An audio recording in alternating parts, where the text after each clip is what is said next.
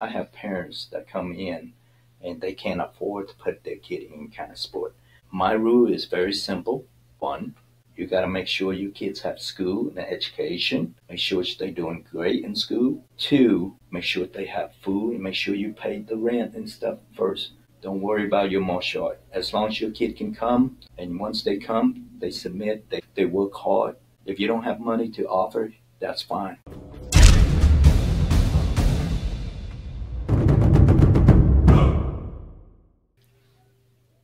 Hey, what's happening, everybody? Welcome. It's another episode of Whistlekick Martial Arts Radio. And on today's episode, I'm joined by Samuel Danh. Thank you for being here. We had a great time yesterday at Free Training Day Pacific Northwest, and more interviews coming out of that. If you're new to the show, make sure you check out whistlekick.com for everything we do for the martial arts industry. We are here to connect, educate, and entertain all of you out there. whistlekickmartialartsradio.com for everything relating to this show, the #1 traditional martial arts podcast in the world. Very proud of that. And this episode is sponsored by Kataaro, Kataaro.com, for the absolute best martial arts belts in the world. They do something cool. If you buy a belt from them and you put stripes on it, if you promote, you can send it back to them. They'll put another stripe on it for free. Like, they do some really neat stuff like that. Yeah, they're a great company, and just love having their support. I'm wearing a Kataaro hoodie. They do great rank certificates and other awesome stuff. Keychains that'll reflect your rank, things like that. So make sure you check them out at their website and use the code WK10 to save 10% on your first order.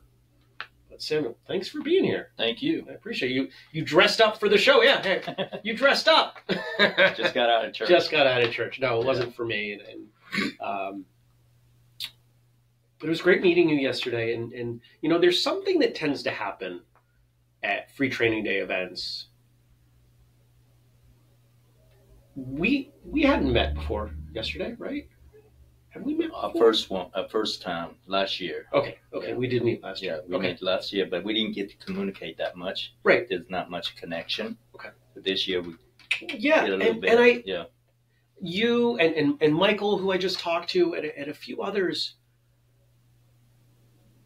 it doesn't feel like we don't know each other. It feels like I know you. Not because I know your history, but just there's something about certain people when they come to these events. I'm like, yep, this person belongs here, and I'm glad they're here. And I had that feeling with you. So same here. Likewise. Likewise. Yeah. And you getting these things going and help us in the Northwest. So we appreciate that. Thank you very much for introducing us in a free training program like this. Yeah. Appreciate that. Yeah. Well, I want to make sure that I recognize Jen, who is out there, as well as Gabe and Jenny. You know, we wouldn't have these events. And of course, CJ and here at Ki Martial Arts, you know, getting to use this space. And it's fun. It's fun getting this stuff going and watching people show up to these events the first time, and they're kind of nervous, right? They're kind of not really sure what kind of people are going to be here, because so many of us, and you know, we're going to talk about ego later. We're going to record an episode after this that will air on the subject of ego. Because what if there's a lot of ego when you show up, and right? And just that noise you made, that just, right? That noise says a lot. And I think for a lot of us, having to navigate the ego side of the martial arts world is exhausting. It is. You get stressed out. Want you out big time, real quick. Yeah. But of course, it's a martial arts event, and let's start here and see where this takes us. Right.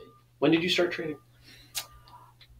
I started training, well, the history back in World War II. I mean, not World War II, but Vietnam War, Cambodian. I was going to say World War II. You look good. You look really good for World War II. Yeah.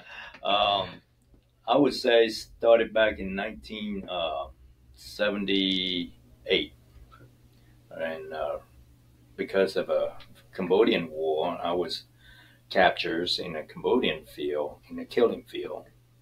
And then when 1977, the Viet Cong started flying over and fire, airplane coming into the camp because we had war at that time called Killing Field. And I was one of the young kids that was captured I escaped from Vietnam because my parents were the South Vietnamese Army. My dad was a captain, my mom was a major, and they were the MP. And MPs normally, if you're in charge and you capture the enemy, you interrogate. And our family was meant to be executed. So I escaped to Cambodian as a young boy. At the time, I was only, I would say around 6.5. And once I was captured, I was 9. And then when the Viet Cong come in and fight, and we were trained to be soldier and trained to fight, our job was setting up landmine and out in the wood and putting bullet in the clip, cleaning the soldier's weapon, and do whatever we gotta do is to survive. Because their thing is, you don't cry, you don't laugh, no enjoyment in life, then they won't execute you. If they see any of that, they execute you.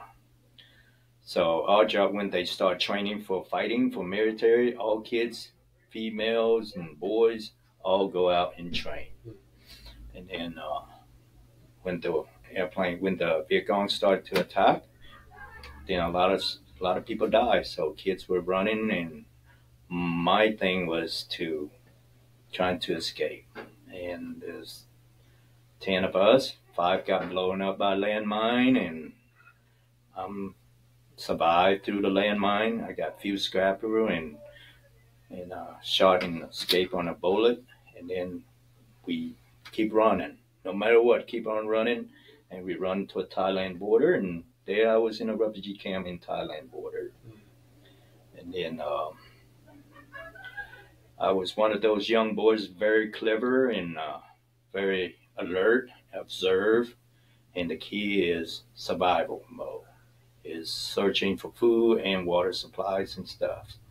So we make it to the border, and we managed to find a camp at the border. We stay there.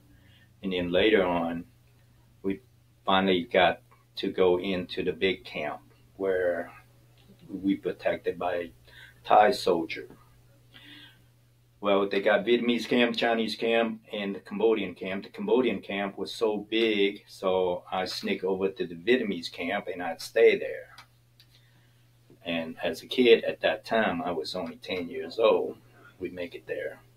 And because I speak 2-3 language. And so I sneak from fence, because they have wire fencing on each camp, and they have road and Thai patrol every, certain hour they patrol. So if the Vietnamese people, they need water, I sneak over to Cambodia and get water or supply, because they got everything there. They, Thai soldiers, they sell it. So I can go there and trade. They call me a slicky boy as a nickname. But one day I got captured. I got captured by Thai soldiers and 2 other Vietnamese kids. I was lucky enough, my father taught me some from a Cambodian martial art, okay? So took us to the camp, to the military camp, and it's right there, their little tiny base. But those guys, the Thai soldiers, they just having fun. So they don't have any rooster to make a fight. Mm-hmm. But they use us as a rooster fighter. So they, and you're 10 years old. Yeah, and some of the Thai soldier kids that were there, they were trainers to be a Muay Thai fighter, and they all have skill already. So 3 of us, some of the 2 Vietnamese boys got in there, they got their butt whooped and everything, and then my turn, I stick around, I got 2 rounds out of it, and see the scar right here? Yeah. That's the scar that I always remember when that young man elbowed me. I was just going to say that looks like an elbow. And from that day on, after that, they lost it. I lost the fight. Mm. Then they took us back to camp. They say, if you tell what we do, we come back and kill you. So, first thing I did, I tell, adult in camp, and then next thing you know, in the Cambodian camp, they know it too, in the Chinese camp. So what they do, they have an area where the Thai people let us come together and just, fellowship for a certain hour only. So they come out and they say, all the kids come out and train. So we got Vuvinam, we got Khmer, Bogota, only few that can teach, whoever can teach. They come out and we start training. And that's where my martial art began. Mm. And that was in 79. Okay. The intent of that training, was it because these folks knew what was going on with the kids and they wanted to keep you safe, or was it to occupy time? They want to prepare us. They don't want to, see us. I told them exactly what they did to us because they use us as a human cockfight. Yeah. And if this keep going, because the soldier, they were making bet on it. So that's, and then,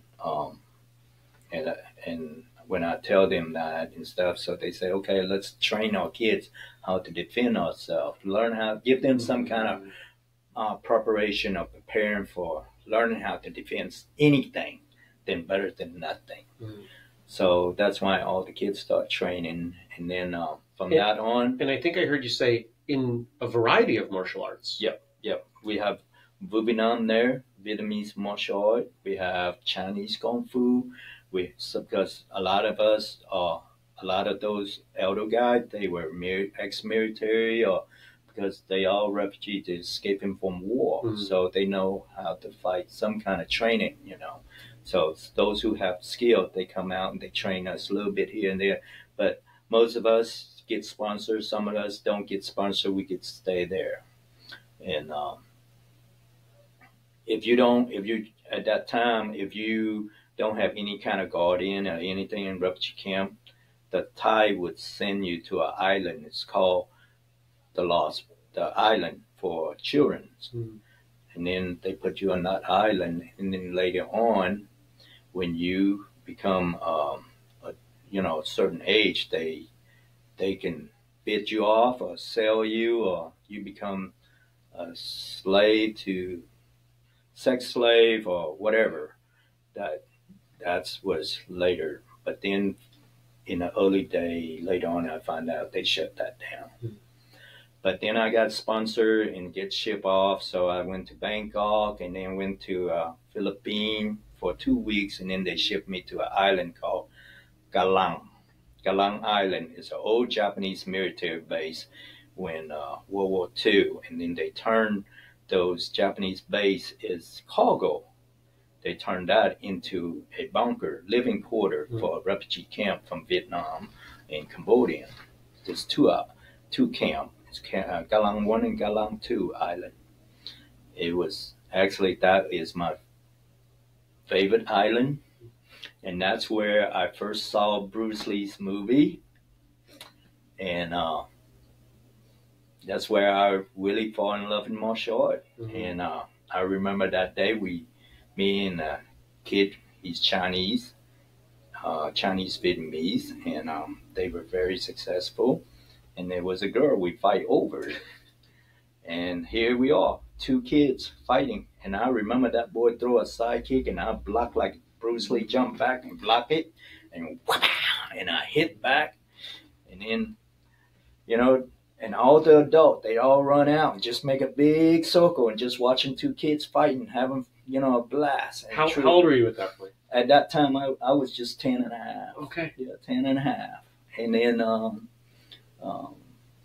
so that's where, But you're smiling when you talk about this. It's very different than because the other fight you were talking about. Well, those other fight is enjoyable. The reason I've been a fighter all my life, because when Viet Cong took over our country in South Vietnam, they come in. Their children are very brutal. They throw rock at us and stuff. It's just like in the South. If you're raised in the South, you should know there's racists.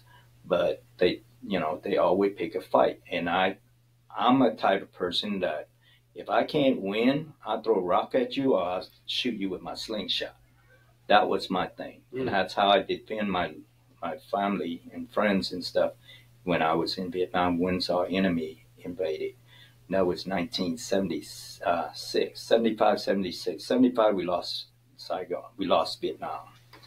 76, they started coming in, slave everybody, deacon trance and everything for almost a year. And that's when we escaped. I escaped with my cousin. And yeah, and the martial art was there, began. And then when I came to the United States in 1980, I finally make it to the United States. So you're 11, 12? 11 and a half. How did, were you sponsored? Yeah, I was sponsors and got over here. I was supposed to go to Paris. The reason I didn't get to go to Paris, I almost got to go to Paris because in I was in Vietnamese camp, and I was up on the water tower. In the camp at night, every hut that we have, we dig a hole in the middle, because at night the red Cambodian, they would shoot in bullet at night. So we gotta jump in the hole and take cover. Yeah, and that's the reason. And then once we survived from it, then went to Galang Island. Then that's where the mentality of survival kicked in. So at that time, no matter what, I wasn't afraid to get hurt or die at the refugee camp in Galang, because I learned how to survive. The waterfall, fishing and stuff is beautiful. I love it. And that's why you asked me why I smile, because when I fight that boy, I fight for that girl. And you know, I fight for that girl. I almost end up to go to Paris because one day the taxi cab pulled up at the refugee camp in Thailand. There's a French family came out, and there was a young girl who was beautiful, blonde hair and everything. Man, I was up in the water tower. I could see everything. So I ran down, and you know how, us Asian, we don't see a lot of American people, except during wartime, but as civilian, we don't get to see that much. So it was a French family. They come down to have found any kids that belonged to French family that was killed, and some of the boys and kids that were French. And everybody following, and I look at it, I go, man, look at that girl, got blonde hair, blue eyes. I'm going to marry me one of those. That's what I told them. I'm going to marry one of those. And then as they getting into taxi cab, they about to take off, and I was like in the crowd, and I run up, and they got him, and I go, au revoir, monsieur, au revoir. That means goodbye. And, at that time, I'd speak a little bit of language everywhere, because here's the thing. Survival, everywhere you go, you learn something, the culture in the language. So they stopped, and they started get out, and then started coming toward me, and I got spooked, so I took off and ran. That's why I say I almost end up. You might have gone to Paris. Yeah, I almost going to Paris for free. But I don't have to wait for no sponsor or nothing. But I ended up in Sacramento in 1980, late 80. 3 months later, my father, he escaped in 75. He had his own unit. They couldn't fight anymore because they don't have any more bullet or any artillery to fight. So they hop on an American PT boat, and they hop up to Thailand with his soldiers. And he said about 150 soldiers with him. Couple boats, they took off to Thailand. They have only one machine gun on each boat, and that's it. And the rest they left behind. When I escaped, and then they finally released my mom, because they were supposed to execute my mom. But my mom was pregnant, so they didn't execute her. After she delivered my younger brother, then she ended up in prison working trans, POW, for a year and a half, I think. And after that, they released her. And I already escaped and gone. And when he found me in 1980 in Sacramento, everybody say my father's dead, but I say, nah, my dad's not dead. I'm the only one who's feel it, he's not dead. And then taxi cab pulled up, there he is. Found me and brought me my father. He pulled up and I looked out the window, I saw a taxi cab and I looked, that's my dad. I run out, see him, and so he took me back to Louisiana, and okay, that's where I was wondering when we were going to get to the southern drawl. Yeah. I was wondering where that was coming in. So I went up in Louisiana and lived there, and then we stayed there for until 1981, and then later on I was going to summer school, learning how to speak English and everything, and then I ended up in then 92 we moved to Magnolia, Arkansas, and opened up the first Chinese restaurant there. My dad does, and that's where I learned most of my, English. Mm-hmm. And we back and forth to Louisiana. We got both home, and martial art was still training. I still train what I have, and then I started studying Kung Fu, and then the animal system, and then later I pick up Tai Chi Jiu-Jitsu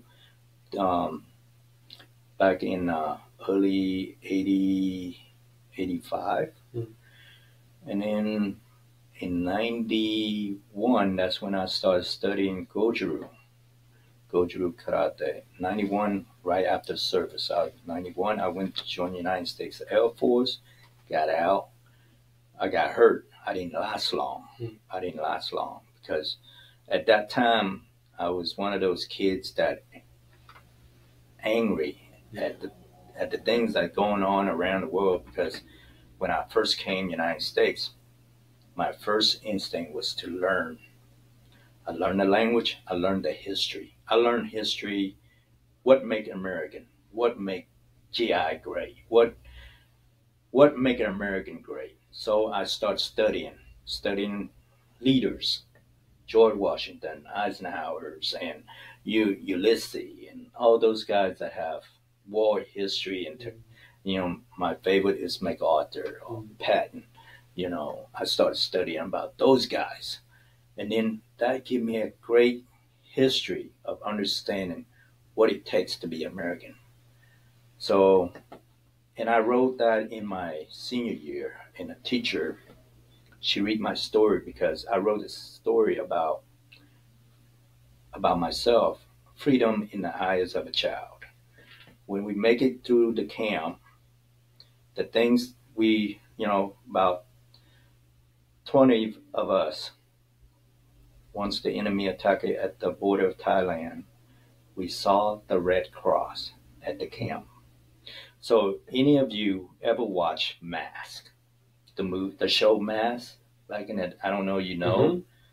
with the helicopter and everything, mm-hmm. during the Korean War? It was one of my mother's favorite shows when I was growing up. It's the same image, mm-hmm. similar to it. Imagine the eyes of a child seeing that kind of camp, yeah. with the Red Cross. It's a sign of freedom. Mm-hmm. That's why when it gives us hope. That's why 20 of us survive, help each other survive. We got kids get their skin all burned, my skin all burned up, and we roll on the ground to put out the flame. We grab clay from the mud and we rub on it to keep our body cooling down from the metal, from the landmine. And we have kids dragging an arm and no legs and stuff. So we help each other to survive, to camp at that time. But then make it to Magnolia, learning English. They throw me in 4th grade and I couldn't hold a daggone pencil. I never had education during the war time. Never get a chance to go to school or anything. But martial art was always been in my heart to defend myself. Because they throw me in 4th grade and lunchtime, kid be eating lunch and stuff, I'll be snoring. Because 12 o'clock is my sleeping time in Vietnam. Yeah. So, and... So let me ask you a question, because, I've had some friends that they didn't have a normal childhood. Not as dramatic as what you're talking about, but it seems like when you take a child and you take away a lot of their childhood, and you're talking about being, if I'm doing the math right, 5, 6 years old with a slingshot, right? That's having a lot of your youth taken away. Coming to the U.S. and going into school, going into 4th grade, I imagine you still saw most of the world as where is the threat? What am I? Where's the landmine? Where's the person that's trying to kidnap me? It must have been difficult to shut that off.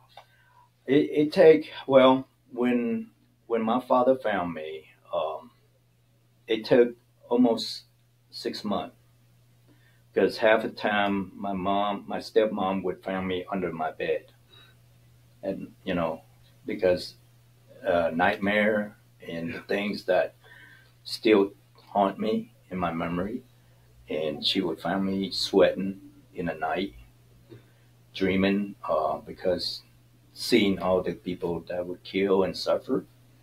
The thing that changed my life, like I say, I wrote a story about the freedom of in the eyes of a child.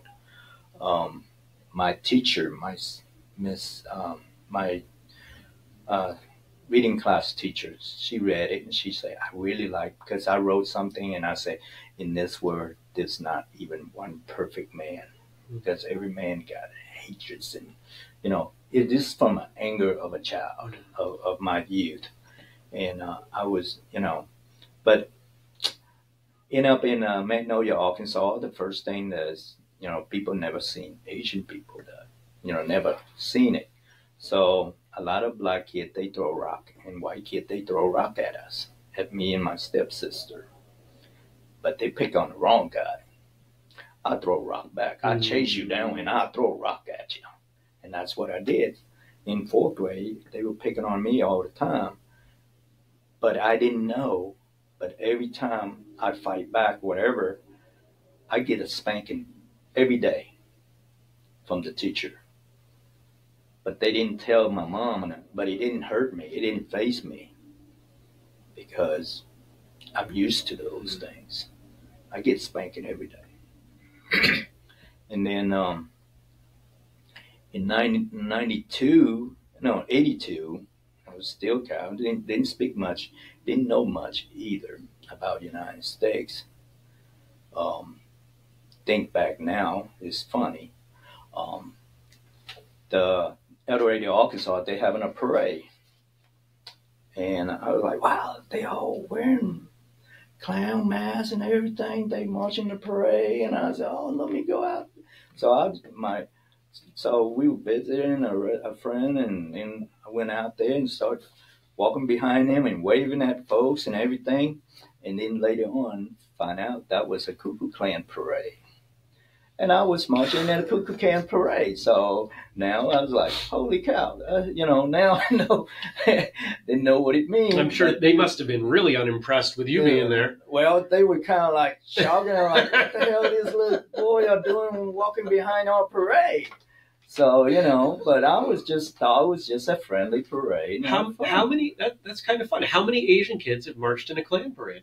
I don't think I was the only one, I reckon. But that was in El Dorado, Arkansas, and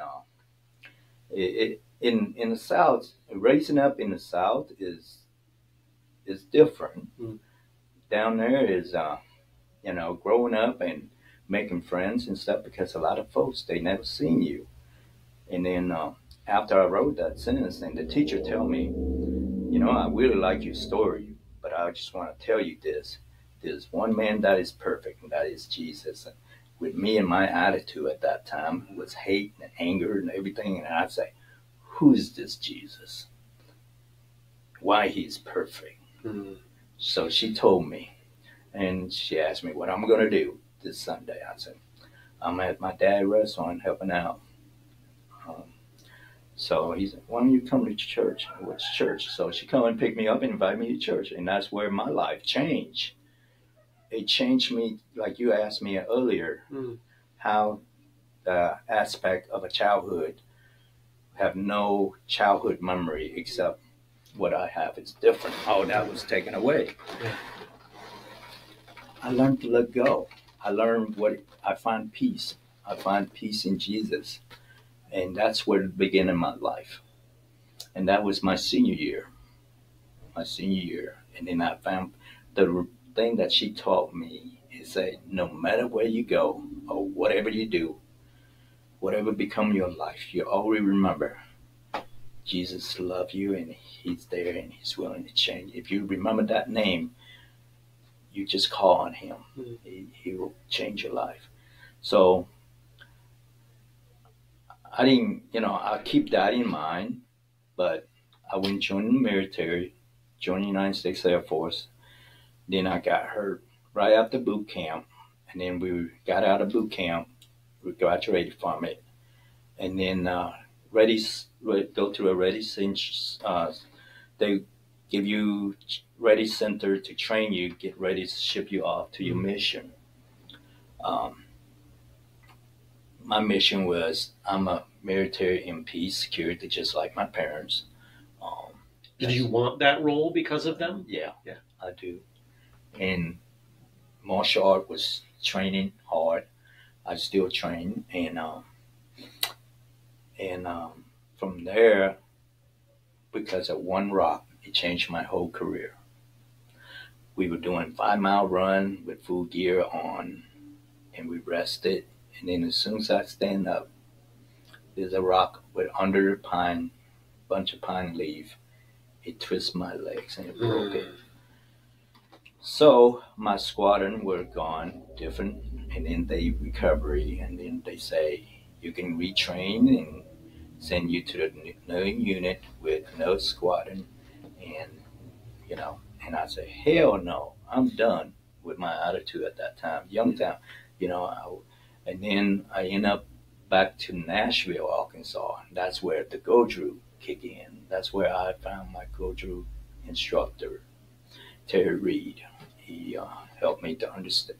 We was in Yamaguchi system at that time, and then learning Goju under him, and that's where the Wolf Dojo began.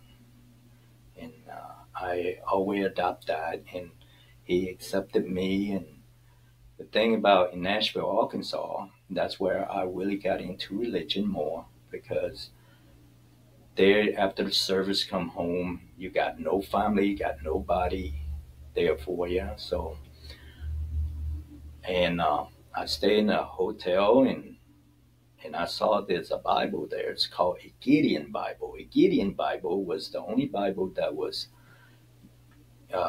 published for the Vietnam War. And here I am, I eating hamburger every day and then working for a Bill Poland Whittier plant. That was 1992. And then I was like, then I found out my older brother died in Vietnam, and then I was like sad. My life was like a mess. And so I started thinking about suicide. And then I was like, no, I went through a lot in my lifetime. I don't want to give up this way. And then I remember what she say. Remember on Jesus' name. So I look at the Bible and I hold it up and I say, Lord, I don't know who you are. I really don't. If I open this door and if I can walk to it, and I'm gonna go and I'm gonna wash my clothes, and you get a drive-by morning, I get dressed and I go to any church you send me to, and I'm gonna find out about you and get to know you. Mm-hmm. So it was United Pentecostal Church in Little Nashville, Arkansas. So I walked to it, and people look at me like they never seen it, like a Western movie, when a cowboy walking through a saloon and everybody stop and just look. So the service stopped and they all looking at me. I walk in and they never have a colored folk coming into their church before. So I walk in, I say, excuse me, is this okay for me to come in to learn about this Jesus? They accepted me. They welcomed me. It's United Pentecostal Church in Nashville, Arkansas. And that's in February the 14th, 1992. I got saved on February, on Valentine's Day. That's where I became born again and become saved. And then And you've got the same smile talking about this that you had talking about that fight, right? You know, folks that are watching are seeing you smile as you talk about certain things, but the folks that are listening, you know, they're not seeing that difference in your face, but I see it. I see the difference as you talk about this. Yeah. So that's where it changed, and my life's changed, and then being a Pentecostal is totally different, and I don't see people, but the key is they take me in, they teach me the word, and then they guide me, they help me to understand, and my heart was on fire, just changing. Then I studied karate, I met Terry, and first I heard him, he was, you know, Goju, but I studied, you know, I put a scar on him for 6 months. You know, never met him, trained with him first day, and then I kind of put a hurt on him. I didn't mean to, but so let me ask you about your martial arts training, because I'm imagining, you know, you're talking about your first examples of training were out of necessity. You had to train, or at least felt you had to train because of the environment that you were in, and you come to America where, at least compared to your childhood, things are really safe. And most people are doing martial arts for very different reasons. It's interesting, or they see it more as a sport, or it's a hobby. When you started training in the US, were you still training for the same reasons? Did you feel, I need this, I need to keep myself safe? Or had you found enough, I guess, comfort that you could approach it more with other intent? well, first it wasn't more of intense, it's more of defense, because at that time, remember, you're a color boy living in the South. Sure. I always say, you're a little squirrel living in a white man's world. We're trying to get a nut no matter what. But that's what's my line, always saying that, because I trained at that time, and then later on, I found peace in Christ, and the training started to become more peaceful now.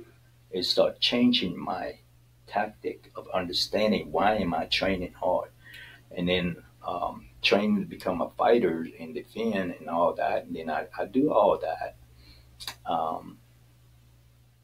It changed me because I'm not there to hurt anyone anymore, because God helped me to change that. I find my peace. But there is time, because you always have people big and tall. We always challenge you, because no matter where you go, you're going to have comment or people threaten you. And for being a little guy, you gotta. There's a thing, we hit hard and we block soft. So once you hit it, you want to make sure you break that son of a gun, and that way they don't come back. You got to hurt him, at least let him know that, like I always say, you can push an ant to the corners so many times. You can only push ants a certain point. He will turn around and bite you, no matter how big and small he is. So that's, and that's where I learned to forgive. You learn how to let go, and you learn how to smile and laugh. The reason you asked me, you can see the smile and the difference, because remember, I told you from the beginning, I came from a place where war, when they see a child that's crying, laughing, smiling, they execute you. And you know how they execute you? They can beat you. They can take a bag.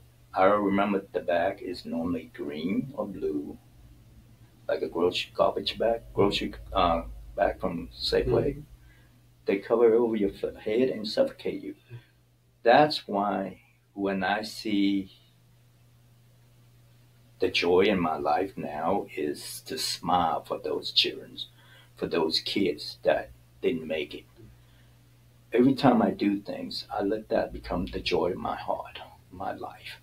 And now I'm in the ministry. I'm also a minister. Okay.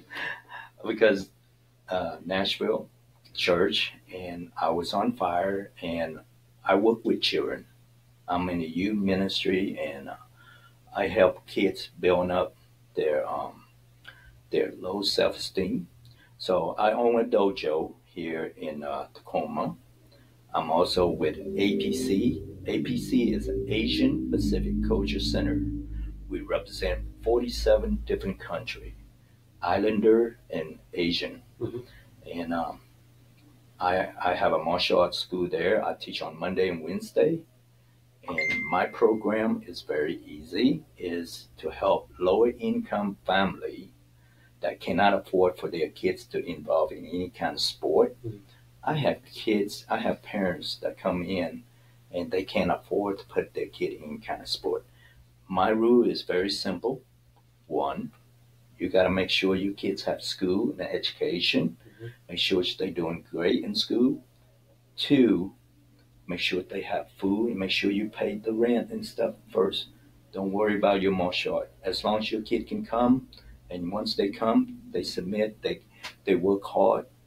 If you don't have money to offer, that's fine. When you have money, pay if you can. If you don't, that's, Yeah.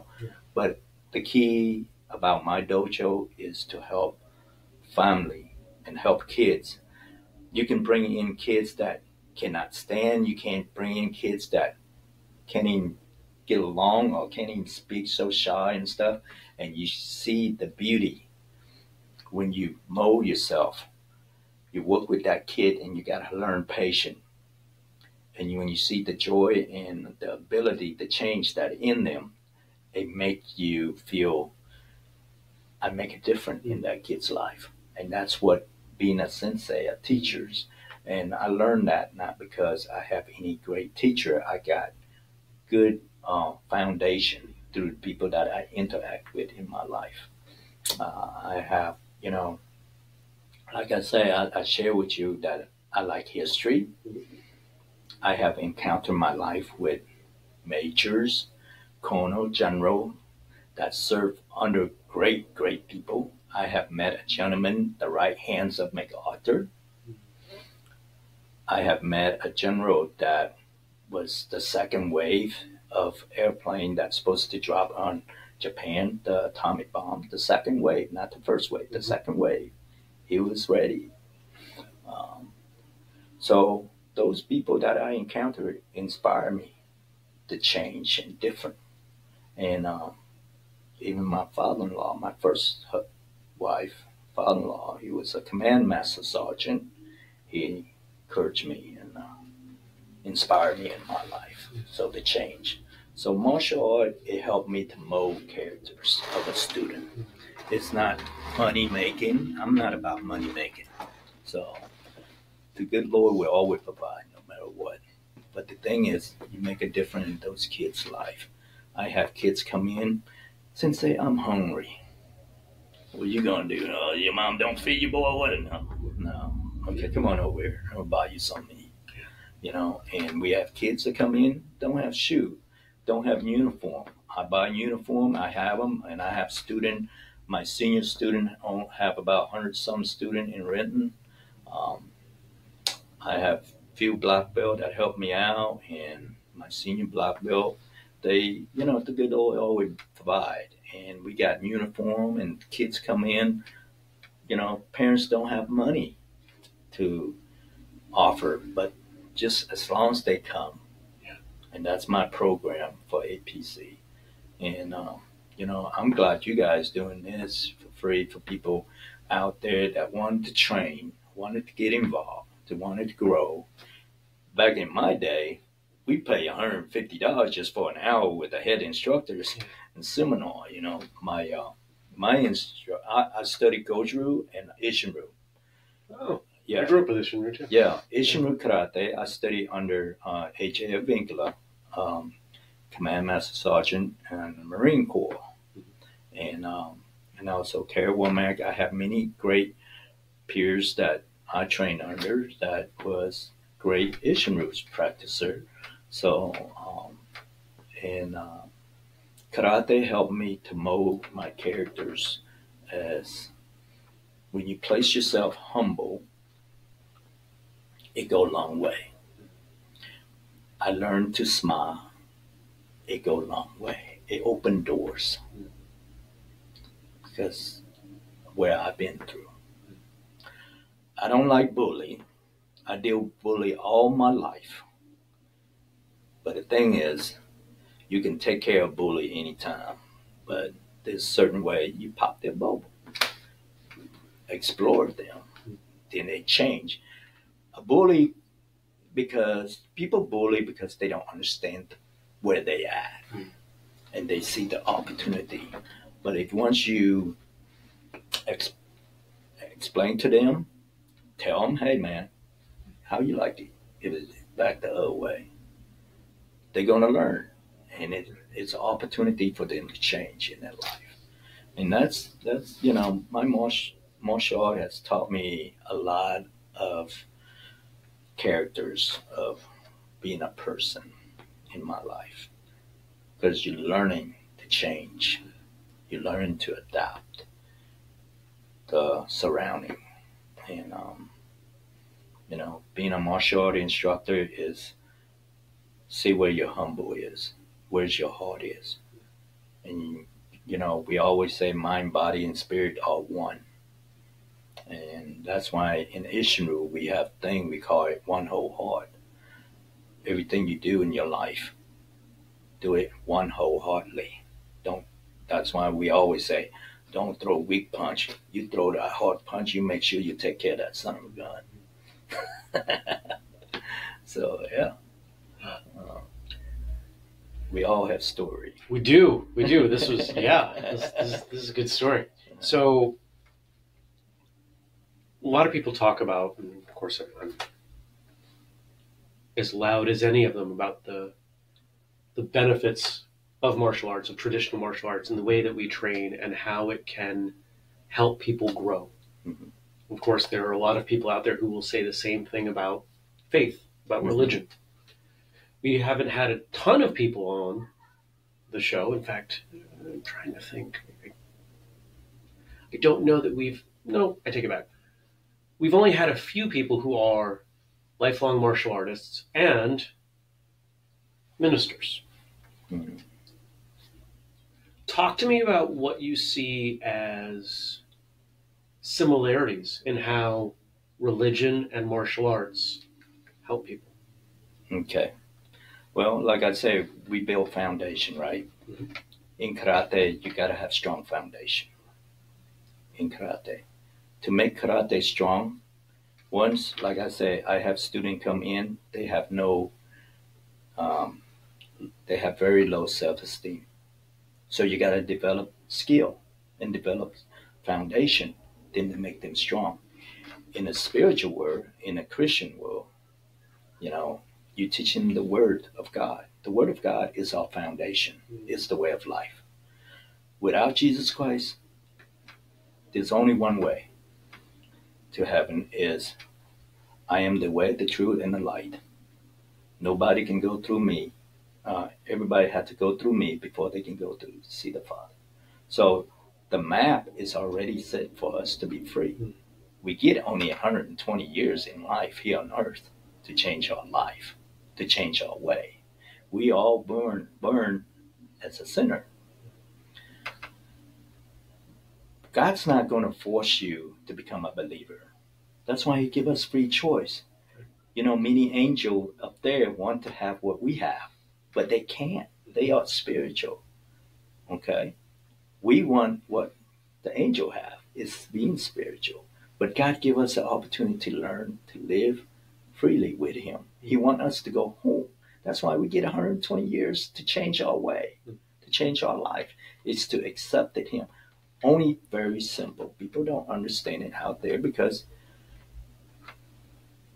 all you got to do is accept Jesus Christ as your Savior and be a believer. And that's the key. That's the bridge. That's the cross. That he suffered for us, so we have that way. So when you have a strong foundation in karate, you have strong foundation in the spiritual, then you learn how to communicate with people, to help people to mold their character. We're not here to judge anyone. We're not here to say, oh, you do it wrong. But, in You can see when your student do kata and you say, oh, that's wrong. Let me show you how to do it. That's you correcting them. It's the same thing. God is correcting us every day. When we sin, He have the Holy Spirit that help us to understand, hey, you didn't some you know, you need to go over and tell that young man, I'm sorry. The hardest thing that I see people do in life is going up to another person and say, hey, I'm sorry, I'm wrong. When you submit yourself in certain things, it releases the spirit. It's a conquer that part of battle. A battle is where you stand. You got to be strong in the spirit. That's why in the military, martial art is a military art, the art of war. It teaches you to mind, body, and spirit together. And that's why you got to have that foundation. In medieval time, we had warriors that served God with wholeheartedly. And there's honors. You know where the salute come from? You know why they salute? Why we salute in the military? I don't think I do know. Okay. Well, in medieval time, knight, when they fight each other, they ready to joust, they lift up this, they raise this shield. It's a sign of honor. I let you see me. If I show I die, honor me and respect me who I am. So when we salute, we show that person, you have my respect and honor as a warrior. So that's why when we bow is a sign of honor and respect. So that's why we have that spiritual foundation in our martial art. And that's why, you know, when I tell my student, all the black belts up here, they are 8-7 Dan, they are officers that go through training, hardcore training in their lifetime to earn this knowledge and wisdom. Show respect. That's why, you know, our generation is changing in martial art too, because, you know, in tournament, in my tournament, I always tell this student, this sensei, if you bring your student, make sure they come up, bow, and say, judges, show them respect. My name, my style, my kata. Very simple in every system. But nowadays, tournaments kind of seem like walking away from that. So, yeah, spiritual had a strong foundation in my life with the martial art. And that put my heart to humble myself in that aspect. And that's how I help myself seeing the Lord help me to mold my student, to mold my character, the character of my student. And you can see the change in that student. You know, we have students that gang members and they have tough life, and they develop, they change. That's why I don't want to gloss over that. Okay.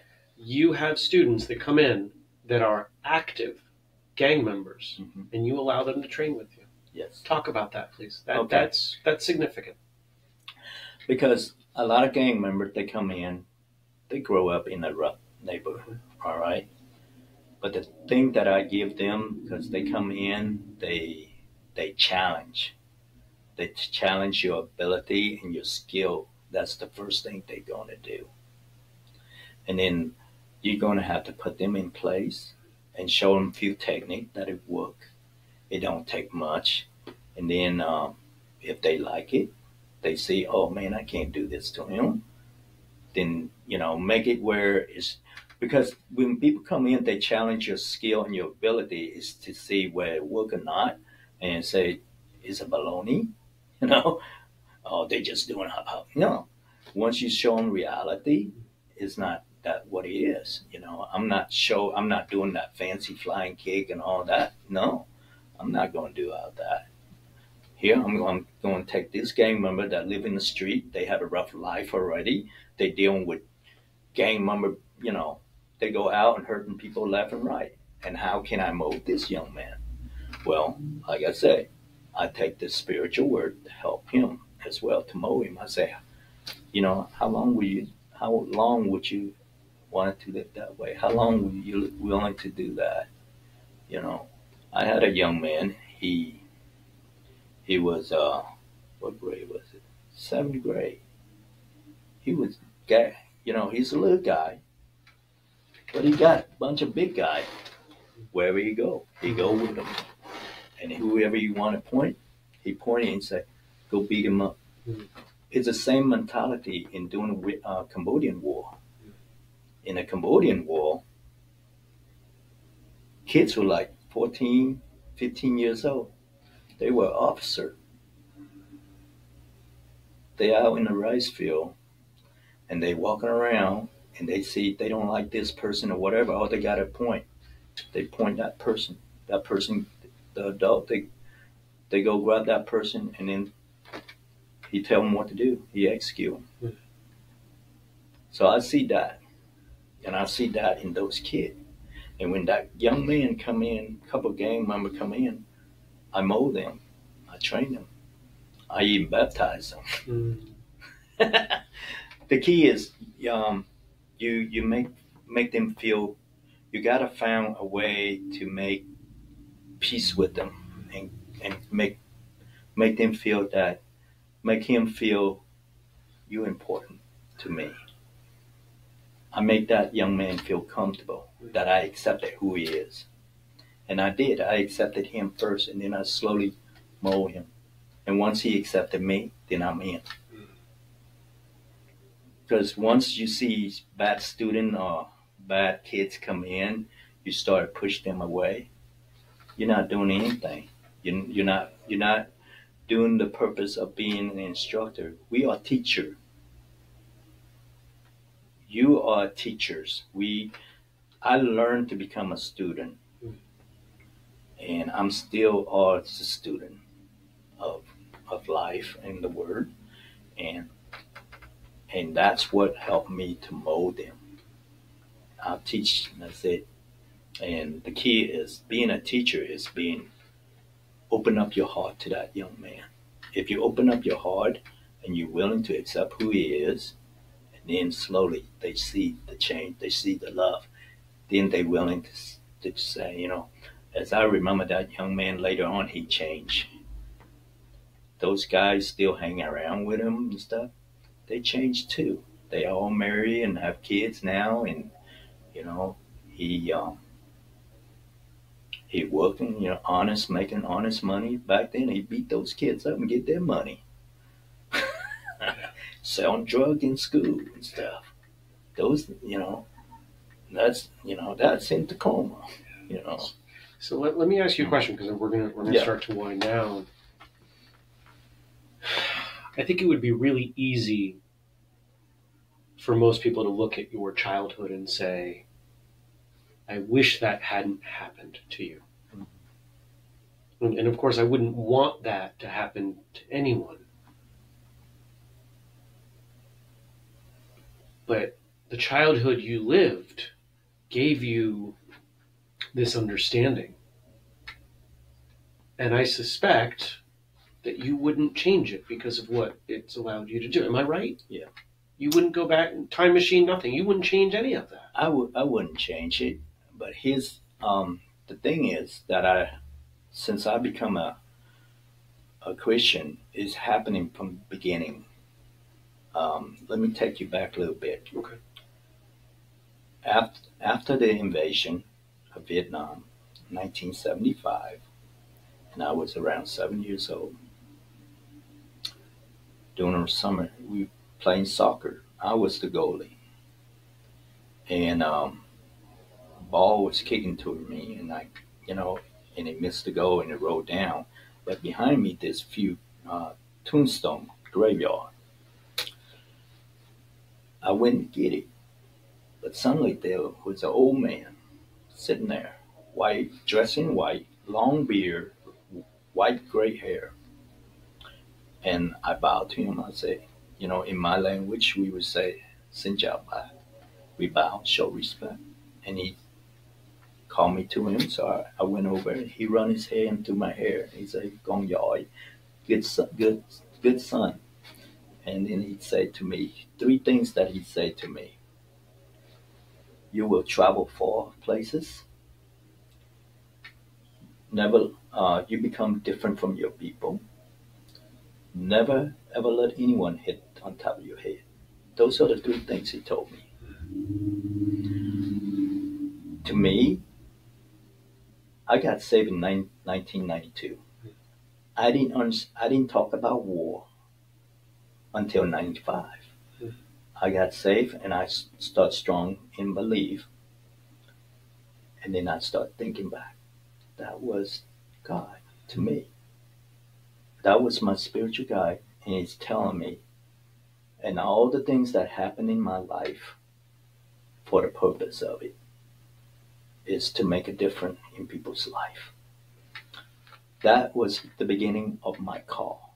God chose certain people to become leaders and certain people to become guiders, teachers, and whatever it is in every field. God chose those people. I'm not saying that that's why we have 120 years. God chose us. It's just a matter of time where we're willing to open up. And that's why I'm not going to change what had happened in my life. Is part, as I'm looking back, those journey was a journey of testimony. Do you share your testimony, how God can change your life? Mm-hmm. And that's how I'm not going to throw gospel at you and trying to make you a believer. No, we all have journey and time in our life to make that change. The key is live your life. Let that become the testimony of your life to help others to change their life. So God placed that in my life so I can learn and be strong and have confidence that I was never alone. I didn't know about that. I didn't know that was Jesus. Because during the war, after the war, in my village, we have an old American military base there, a small one. But after the Vietnam War, they all left, and they left a lot of stuff back. And they left them, stuff back. So the Viet Cong come in, and then they took everything, and then one summer they show a movie. And all of us go out, make us all go out to the village, go out in the rice field. We all sit out there, and then they hook up a big old screen, and they show us this movie. It was the 10 Commandments. At that time, I said, man, did you see that demon, that the fire, it destroyed, all the Egyptian, and we didn't know he's speaking English. So that was, that's the beginning of the ministry. And imagine 2,000 people sitting on a rice field watching the Three Stooges and don't understand a daggone word. And then this was in a refugee camp in Thailand, and then we each go back to our camp, and everybody go whoop whoop whoop.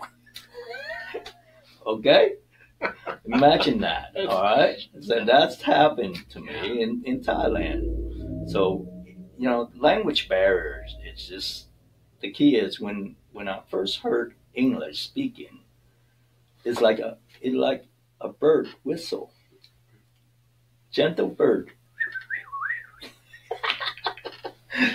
And that's why I bring that up, because I think that was the beginning. Because watching the 10 Commandments, didn't know what it was until that's where God is revealing Himself to me.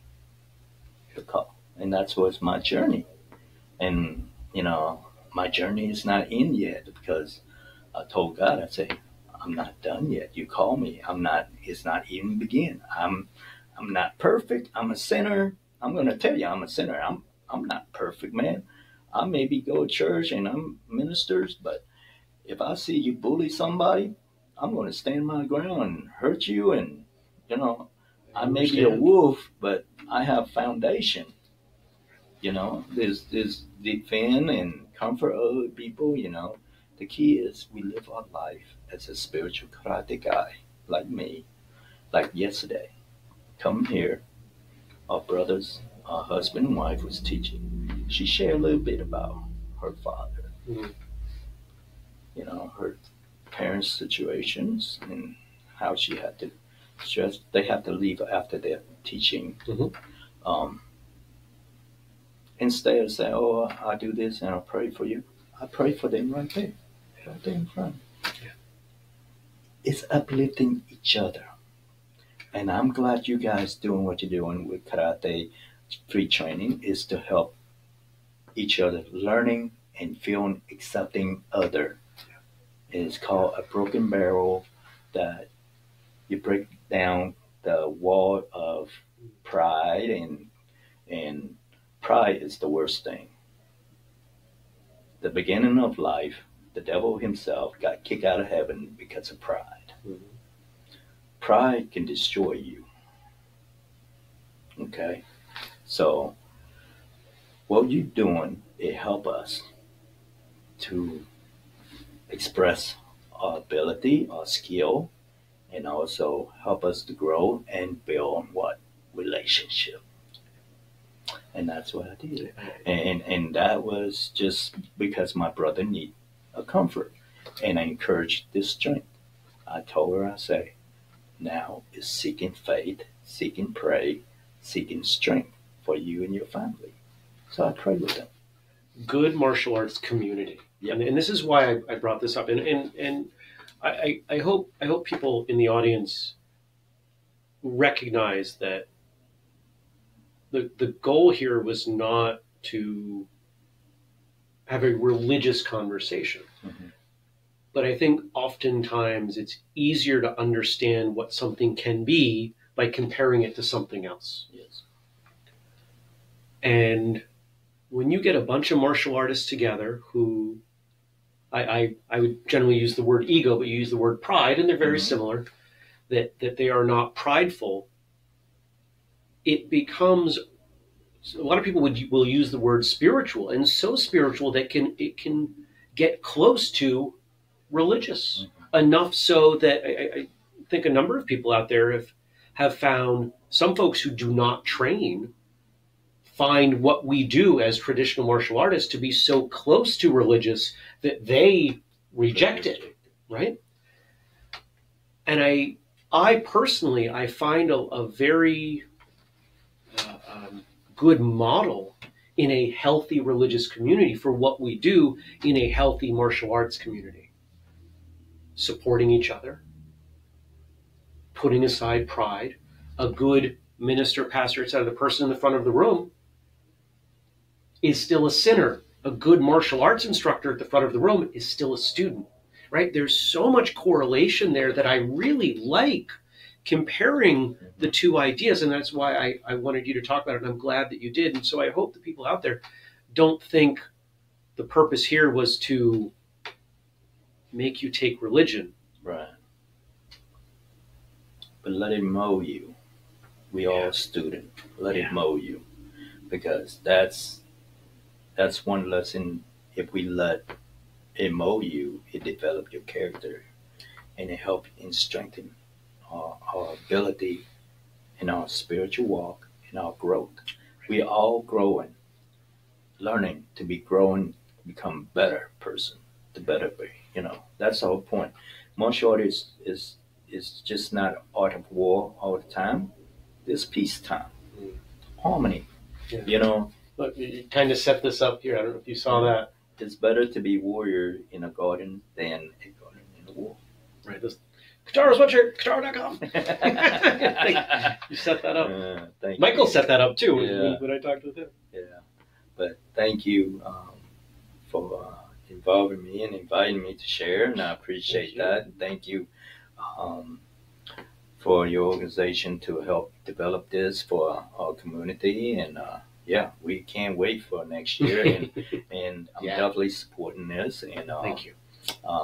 As soon as our facility bigger, we wanted to do a bigger place, bigger gym. Yeah. And I want to see. We'll I want to see 100-something people show up for it. I think I can get 100 next year. And next year or a year after, once my building in, we're going to move over and do it every year, and I'm going to get it set up. That's great. So, here's the irony. Folks who have been to free training days around the country know somehow free training day almost always ends up at a church.